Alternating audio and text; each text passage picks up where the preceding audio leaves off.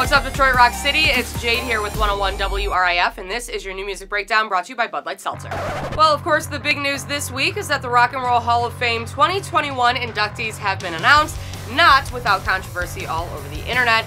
Being inducted this year, the Foo Fighters, the Go-Go's, Jay-Z, Carole King, Todd Rundgren, Tina Turner, and Randy Rhoads will receive the Musical Excellence Award. The in-person ceremony is set to happen on October 30th. We, of course, want to know what you guys think.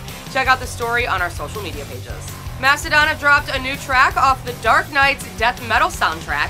Forged in Neuron is the opening track and lead single off the soundtrack, which is due out digitally on June 18th. It'll be out physically in July. Listen to the track online now. Slipknot's Clown is the latest to get into the cannabis game. He just announced the appropriately titled Clown Cannabis, which is set to launch on May 17th. No additional details are out as of yet, but you can check out the announcement video up at WRIF.com. And lastly, the Morrisey-inspired Simpsons parody, Everyone is Horrid Except Me and Maybe You, has officially been released. If you missed it, you can stream it now on the RIF website. Morrisey, of course, was not happy about the episode, which led to a bunch of interesting drama on the internet.